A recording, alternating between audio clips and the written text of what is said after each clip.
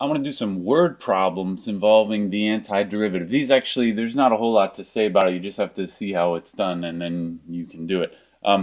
The antiderivative actually is useful in a lot of real situations. And the basic thing that makes the antiderivative useful, at least in this context, it's useful in other contexts, but for now, here's one basic fact. This is an easy fact. What is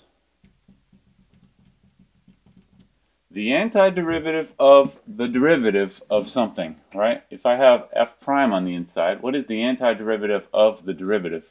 Well, what do you think? The antiderivative is meant to do the derivative backwards. It's like to undo the derivative. So actually what this is it's just the original function again with the plus c. That's because the antiderivative always has an extra constant in it. All right? That's really how it is, right? The antiderivative is equal to the antiderivative of the derivative is the original function. All right, basic fact, but you can actually use this to do a lot of things. The way you can use this is if somebody tells you what the antiderivative, somebody tells you what the derivative is, you can use the antiderivative to figure out the original function. This plus c actually does cause a little bit of strangeness that you have to deal with, but let's just try some examples. We'll see how it goes.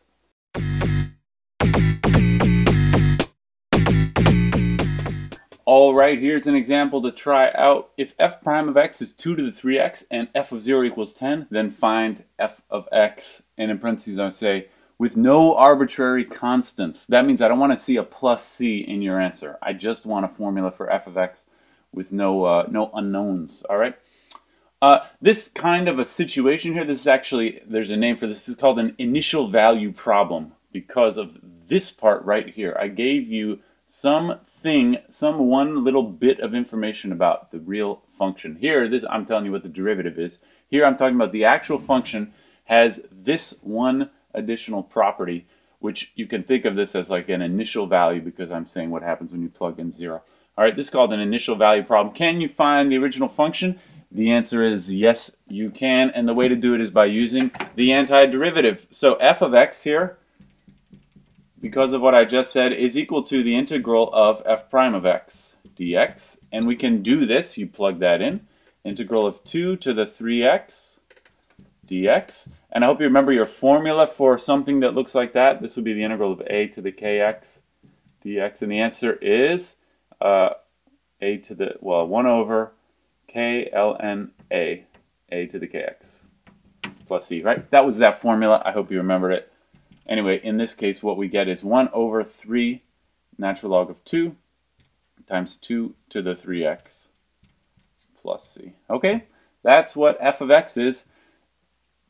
You're pretty much done at this point, although not quite. The question was find f of x.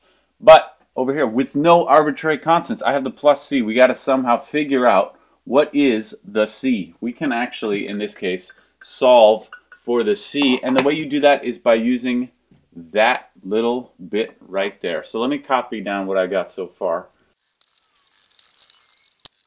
All right, we have f of x is this, and f of 0 equals 10. Does that allow you to figure out what the c is?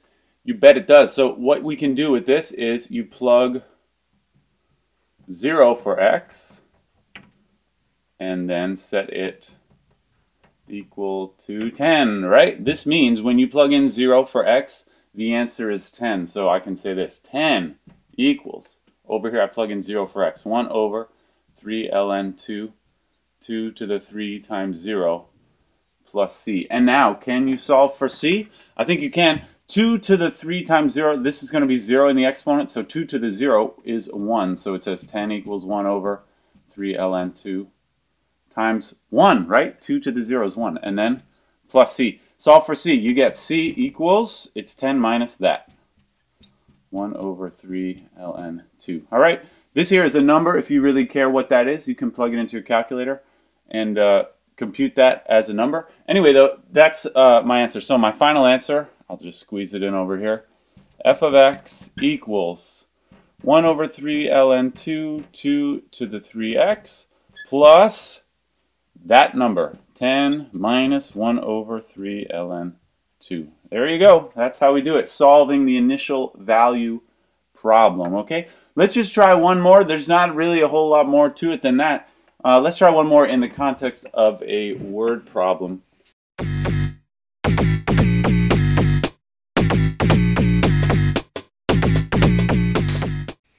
Okay, here's a problem that's sort of inspired by problems that you would see in the textbook. Let's say n of t is the number of cancer cells present in some kind of sample. All right, and let's say that we know this formula holds. So this is a formula which tells you about the derivative of the number of cells. This would be the rate of change of the number of cancer cells. In other words, just how fast the cancer is growing. All right.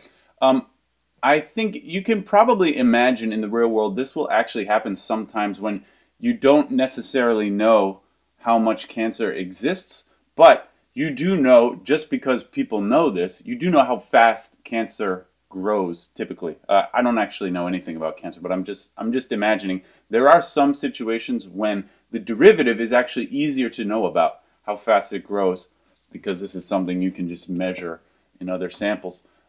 Oftentimes you know the derivative, and this is an example like that. So let's say we know the derivative is like this. This is how fast it's growing. The t is measured in days. Part A, find n of t. Notice there's no prime there, all right? So this would be the actual number, not the growth. Assuming there are 300 cells present at the start, that would be times 0. And then part B, use this for part A to find the number of cells on day 10. All right, let's just get to it. Okay, for the part A, our job is to find n of t, right? And how do you get that? You integrate the derivative, n prime of t dt. Okay, and what's it going to be? You fill in that formula, 60e to the 3t dt, and now we do the integral. The 60 can just come out, it doesn't matter. What is the integral of e to the 3t? It's 1 over 3 e to the 3t plus c. All right. Usually I don't care about simplifying, but just because we're going to have to do some more stuff with this, you might as well simplify. There's not much you can do, but you can multiply 60 times a third is 20. So this is 20 e to the 3t plus c. That's n of t, right? Okay. Now our job for part A was to find a formula for n of t, but we don't want the extra plus c in there. How do we figure out what the plus c is?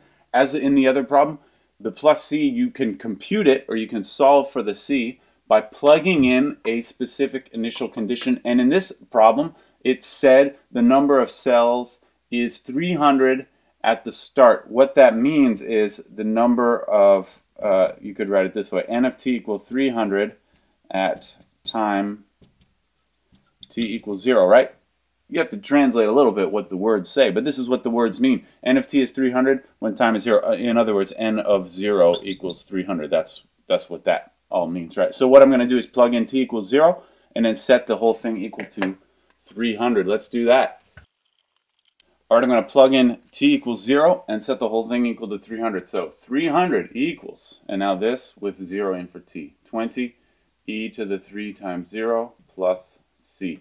This whole e to the 0 is going to be 1, so it says 300 equals 20 plus c. c equals 280. So my final answer for part A is this, but I'm going to put the actual value of c in. N of t is 20 e to the 3t plus 280. All right, this here is my answer for part A. All right, let's move on to part B. Part B is actually quite a bit easier. Part B said use your answer from part A to find the number of cells. Come on now. Cells on day, what did it say? 10. Well, n of t is the number of cells on day t. So the number of cells on day 10, this is n of 10. And what is n of 10? It means you plug in 10 to this formula here. You don't have to do any more integrals or anything like that. So part B, my answer is n of 10. 10. That says 10. Come on. N of 10 is, you just do this, plug in 10. 20 times e to the 3 times 10 plus 280. And you can't really do this without your calculator, right? I suppose the only thing you could do is what is that, right? 3 times 10 is 30, but that hardly matters. If you want to know what this number is, you plug that into your calculator, and that's all. I think that'll do it.